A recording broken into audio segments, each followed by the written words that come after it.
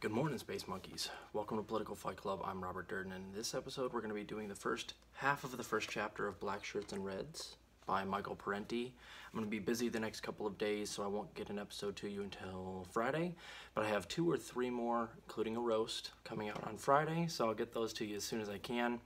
And this is going to be the first half of the first chapter of this book, and I want to thank the people that have recommended this book to me. Parenti's writing is very accessible. It's going to be a really fun read, I think, a really easy read for us, and I had not read him before, so thank you to you guys. I think this is going to be a lot of fun. The first half of this chapter, the chapter is called Rational Fascism, is about Mussolini and Hitler and how they came to power and what propelled them to power, what groups they were a part of, and what their ideologies were.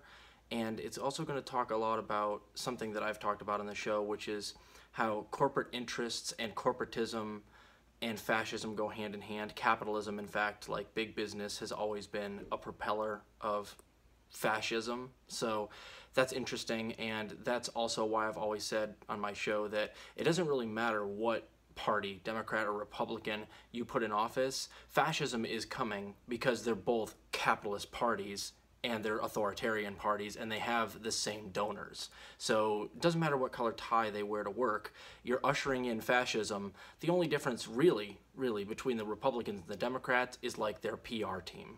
So let's start here. Page 1, chapter 1.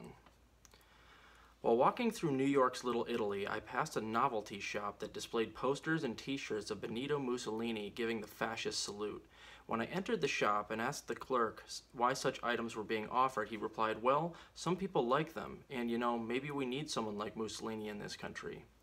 His comment was a reminder that fascism survives as something more than a historical curiosity. Worse than posters or t-shirts are the works by various writers bent on explaining Hitler or reevaluating Franco, or in other ways sanitizing fascist history.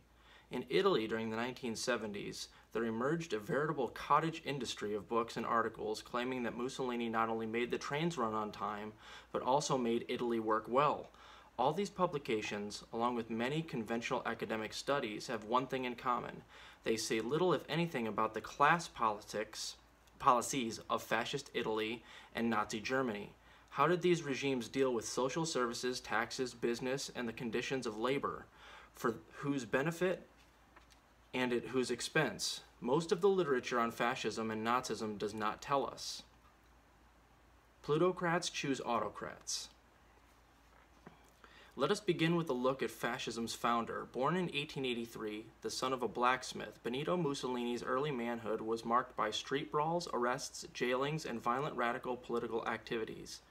Before World War I, Mussolini was a socialist. A brilliant organizer, agitator, and gifted journalist, he became editor of the Socialist Party's official newspaper. Yet many of his comrades suspected him of being less interested in advancing socialism than in advancing himself. That's why one of the rules of Fight Club is don't sell out, because there will be people that will pretend like they're socialists, and then it turns out they're actually not. They're just pretending to be a socialist to make money. Kind of like Mussolini. You know who I'm talking about. But I digress.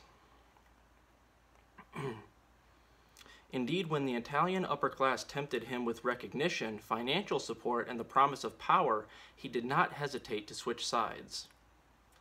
By the end of World War I, Mussolini, the socialist, who had organized strikes for workers and peasants, had become Mussolini, the fascist, who broke strikes on behalf of financiers and landowners.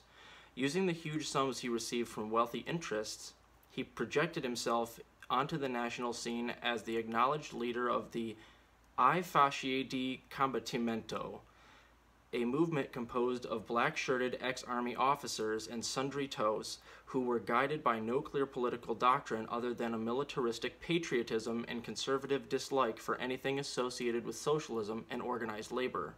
The fascist Blackshirts spent their time attacking trade unionists, socialists, communists, and farm cooperatives. After World War I, Italy had settled into a pattern of parliamentary democracy. The low pay scales were improving, and the trains were already running on time, but the capitalist economy was in a post-war recession. Investments stagnated, heavy industry operated far below capacity, and corporate profits and agribusiness exports were declining. Sound a little bit familiar? Anyway. To maintain profit levels, the large landowners and industrialists would have to slash wages and raise prices. The state, in turn, would have to provide them with massive subsidies and tax exemptions. To finance this corporate welfareism, the populace would have to be taxed more heavily, and the social services and welfare expenditures would have to be drastically cut, measures that might sound familiar to us today. Indeed, Mr. Parenti, indeed. But the government was not completely free to pursue this course. By 1921, many Italian workers and peasants were unionized and had their own political organizations. With demonstrations, strikes, boycotts, factory takeovers, and the forcible occupation of farmlands, they had won the right to organize, along with the concessions in wages and work conditions. Let me reread that sentence. Just make a mental note. With demonstrations, strikes, boycotts, factory takeovers, and the forcible occupation of farmlands, they had won the right to organize, along with concessions in wages and work conditions. Sounds important. To impose a full measure of austerity upon workers and peasants, the ruling economic interests would have to abolish the democratic rights that helped the masses defend their modest living standards. The solution was to smash their unions, political organizations, and civil liberties. Industrialists and big landowners wanted someone at the helm who could break the power of organized workers and farm laborers and impose a stern order on the masses. For this task, Benito Mussolini, armed with his gangs of Blackshirts, seemed the likely candidate. So this is, you see why I'm a little bit weary of fake socialists who are really just capitalists doing this for money on our side? In history, traditionally those people, if you throw money at them, they'll flip and become our worst enemy and be the ones that actually destroy our momentum on the left, which is exactly what they're doing now, which is something people don't understand why I go after the boutique left. It's because they're not real leftists. They're hiding amongst us and nerfing our momentum and actively stifling the left movement. So it's not like, oh, this is just a difference of opinion. No, this is a difference in strategy, and your strategy doesn't get us anything done. Our strategy will, but they go out there, and this is also why I don't mind, like, you know, we can put our partisan differences aside, our political groups aside, and unite with people of the opposite party to get things done as the proletariat, as poor people. I know that most farmers in my area, almost all of them, they're going to be Republican. But I'm going to work with them because it's important that they have good wages, and they will agree with me on a lot of things that poor people agree with you on, regardless of what party you're part of, what team you're playing for. And it's only through those organizations, those human connections, that we're actually going to get something done. And that's why the boutique left tries to demonize farmers, well, not just farmers, but just Republicans, which are almost all the farmers, and make you hate them, make us divided, because they know that's the solution to the capitalist problem. Anyway, I digress. In 1922, the Federazione Industriale, composed of the leaders of industry along with representatives from the banking and agribusiness associations, met with Mussolini to plan the March on Rome, contributing 20 million lire in the undertaking. With the additional backing of Italy's top military officers and police chiefs, the fascist revolution, really a coup, took place. Within 2 years after seizing state power, Mussolini had shut down all opposition newspapers and crushed the socialist, liberal, Catholic, Democratic, and Republican parties, which together had commanded some 80% of the vote. So, does that sound like anyone now? Sounds a lot like Zelensky. Didn't he just do exactly the same thing? I'm just saying. Labor leaders, peasant leaders, parliamentary delegates, and others critical of the new regime were beaten, exiled, or murdered by fascist terror squadristi. The Italian Communist Party endured the severest repression of all, yet managed to maintain a courageous underground resistance that eventually evolved into armed struggle against the Blackshirts and the German occupying force. In Germany, a similar pattern of complicity between fascist and capitalist emerged. German workers and farm laborers had won the right to unionize, the 8-hour day, the unemployment insurance, but to revive profit levels, heavy industry and big finance wanted a wage cut for their workers and massive state subsidies and tax cuts for themselves. During the 1920s, the Nazi Sturmabteilung, I don't speak very good German, or SA, We're just going to call it SA from now on. The brown-shirted stormtroopers, subsidized by business, were used mostly as anti-labor paramilitary force whose function was to terrorize workers and farm laborers. By 1930, most of the tycoons had concluded that the Weimar Republic no longer served their needs and was too accommodating to the working class. They greatly increased their subsidies to Hitler, propelling the Nazi Party onto the national stage. Business tycoons supplied the Nazis with generous funds for fleets of motor cars and loudspeakers to saturate the cities and villages of Germany, along with funds for Nazi Party organizations, youth groups, and paramilitary forces. In the July 1932 campaign, Hitler had sufficient funds to fly to 50 cities in the last 2 weeks alone. In that same campaign, the Nazis received 37.3% of the vote, the highest they had ever won in a democratic national election. They never had a majority of the people on their side. To the extent that they had any kind of reliable base, it generally was among the more affluent members of society. In addition, elements of the petty bourgeoisie and many lumpen proletariats served as strong-arm party thugs organized to the SA stormtroopers, but the great majority of the organized working class supported the communist or social democrats to the very end. Interesting. In December 1932 election, 3 candidates ran for president: the conservative incumbent Field Marshal von Hindenburg, the Nazi candidate Adolf Hitler, and the Communist Party candidate Ernst Thälmann. In his campaign, Thälmann argued that a vote for Hindenburg amounted to a vote for Hitler, and that Hitler would lead the Germans into war. The bourgeois press, including the Social Democrats, denounced this view as Moscow-inspired. Hindenburg was re-elected while the Nazis dropped approximately 2 million votes in the Reichstag election as compared to their peak of over 13.7 million. True to form, the Social Democrat leaders refused the Communist Party's proposal to form an 11th-hour coalition against Nazism. You don't say! As in many other countries past and present, so in Germany, the Social Democrats would sooner ally themselves with the reactionary right than make common cause with the Reds. Meanwhile, a number of right-wing parties coalesced behind the Nazis, and in January 1933, just weeks after the election, Hindenburg invited Hitler to become chancellor. You see why I'm so skeptical and why I go after Social Democrats so much? They say that we're the right-wingers. They say we're doing a red-brown alliance. No, you guys are acting more fascist than we are. So, I digress. Upon assuming state power, Hitler and his Nazis pursued a political-economic agenda not unlike Mussolini's. They crushed organized labor and eradicated all elections, opposition parties, and independent publications. Hundreds of thousands of opponents were imprisoned, tortured, and murdered. In Germany, as in Italy, the communists endured the severest political repression of all groups. Here were 2 peoples, the Italians and the Germans, with different histories, cultures, and languages, and supposedly different temperaments, who ended up with the same repressive solutions because of the compelling similarities of economic power and class conflict that prevailed in the respective countries. In such diverse countries as Lithuania, Croatia, Romania, Hungary, and Spain, a similar fascist pattern emerged to do its utmost to save big capital from the impositions of democracy. Whom did the fascists support? There's a vast literature on who supported the Nazis, but relatively little on whom the Nazis supported after they came to power. This is in keeping with the tendency of conventional scholarship to avoid the entire subject of capitalism whenever something unfavorable might be said about it.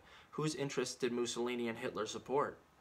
In both Italy in the 1920s and Germany in the 30s, old industrial evils thought to have passed permanently into history reemerged as the conditions of labor deteriorated precipitously. In the name of saving society from the Red Menace, unions and strikes were outlawed. Union property and farm cooperatives were confiscated and handed over to the rich private owners. Minimum wage laws, overtime pay, and factory safety regulations were abolished. Speed-ups became commonplace. Dismissals or imprisonment awaited those workers who complained about unsafe or inhumane working conditions. Workers toiled longer hours for less pay. The already modest wages were severely cut, in Germany by 25 to 40%, in Italy by 50%. In Italy, child labor was reintroduced. Again, sound vaguely familiar to what's going on in this country? We're right on the cusp of this. To be sure, a few crumbs were thrown to the populace. There were free concerts and sporting events, some meager social programs, a dole for the unemployed financed mostly by contributions from the working people, and showy public work projects designed to evoke civic pride. Both Mussolini and Hitler showed their gratitude to their big business patrons by privatizing many perfectly solvent, state-owned steel mills, power plants, banks, and steamship companies. Both regimes dipped heavily into the public treasury to refloat or subsidize heavy industry. Agribusiness farming was expanded and heavily subsidized. Both states guaranteed a return on the capital invested by giant corporations while assuming most of the risks and losses on investments. As is often the case with reactionary regimes, public capital was raided by private capital. At the same time, taxes were increased for the general populace but lowered or eliminated for the rich and big business.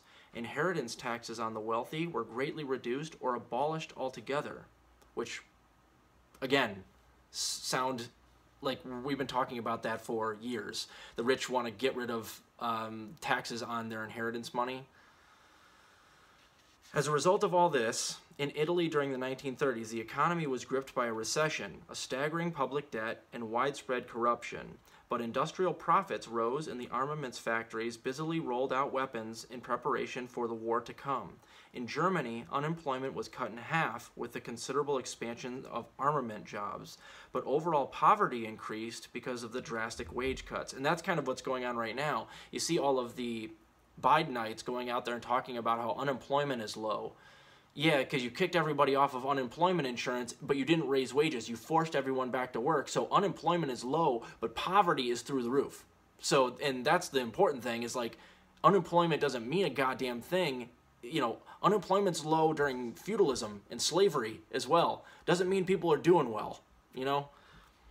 During the radical 1930s, in the US, Great Britain, and Scandinavia, upper income groups experienced a modest decline in their share of the national income, but in Germany, the top 5% enjoyed a 15% gain. Despite this record, most writers have ignored fascism's close collaboration with big business. Some even argue that business was not a beneficiary but a victim of fascism. Angelo Colavia, a Hoover Institute conservative scribe, blithely announced, quote, "If fascism means anything, it means government ownership and control of business." Thus, fascism is misrepresented as a mutant form of socialism. In fact, if fascism means anything, it means all-out government support for business and severe repression of anti-business, pro-labor forces.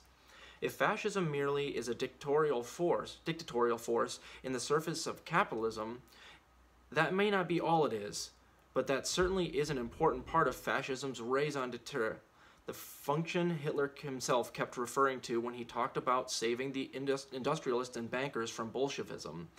It is a subject that deserves far more attention than it has received. While the fascists might have believed they were saving the plutocrats from the Reds, in fact, the revolutionary left was never strong enough to take state power in either Italy or Germany. Popular forces, however, were strong enough to cut into profit rates and interfere with the capital accumulation process. This frustrated capitalism's attempts to resolve its internal contradictions by shifting more and more of its costs onto the backs of the working populace. Revolution or no revolution, this democratic working class resistance was troublesome for the moneyed interests. You don't say. We can do that here. I think we should.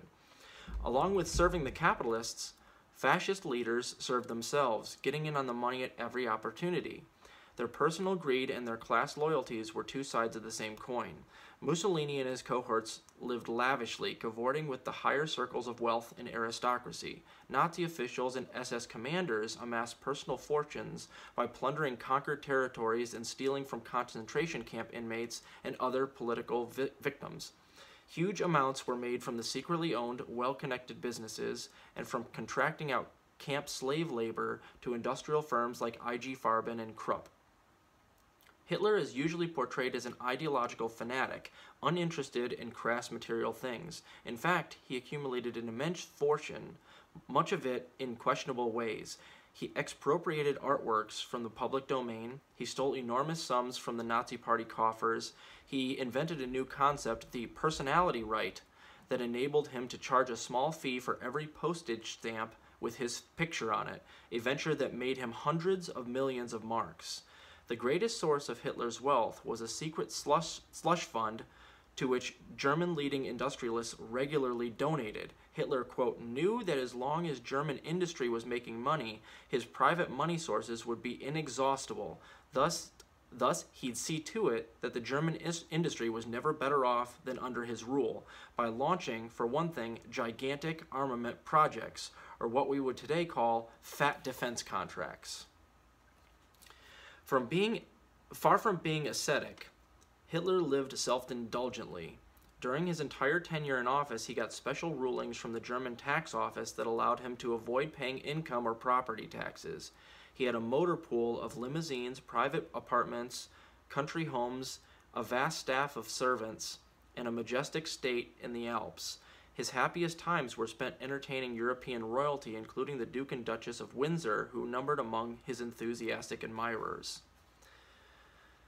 Kudos for Adolf and Benito.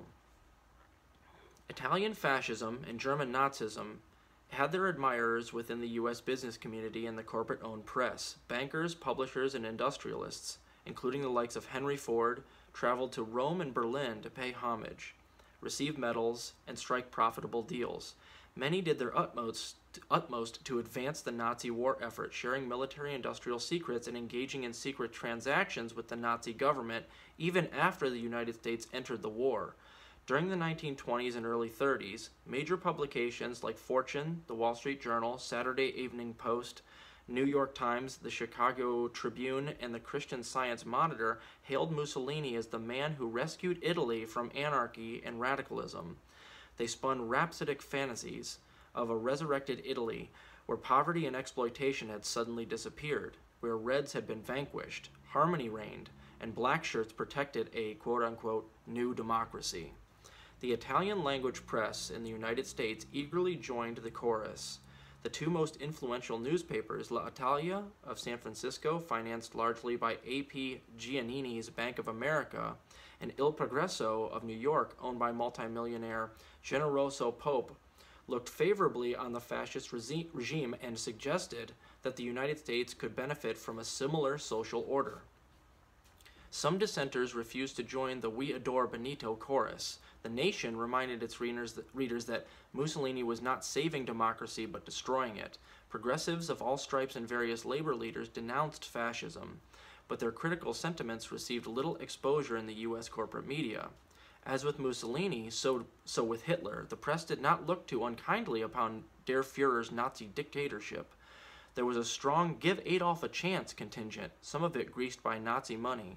In exchange for more positive coverage in the Hearst newspapers, for instance, the Nazis paid almost 10 times the standard subscription rate for Hearst's INS wire service. In return, William Randolph Hearst instructed his correspondents in Germany to file friendly reports about Hitler's regime. Those who refused were transferred or fired. Hearst newspapers even opened their pages to occasional guest columns by prominent Nazi leaders like Alfred Rosenberg or Hermann Goering. By the mid to late 1930s, Italy and Germany, allied with Japan, another industrial latecomer, were aggressively seeking a share of the world's markets and colonial booty, an expansionism that brought them increasingly into conflict with more established Western capitalist nations like Great Britain, France, and the U.S. As the clouds of war gathered, U.S. press opinion about the Axis powers took on a decisively critical tone. And we're going to stop there. I'll read to you the second half either late tonight or on Friday. And as you can tell, it's a wonderful book. It's very well written, very accessible, and I didn't know most of this stuff. So I want to thank you guys for recommending the book to me. I have read the whole first chapter. I'll finish it up in the next 2 or 3 days. Keep fighting that good fight out there.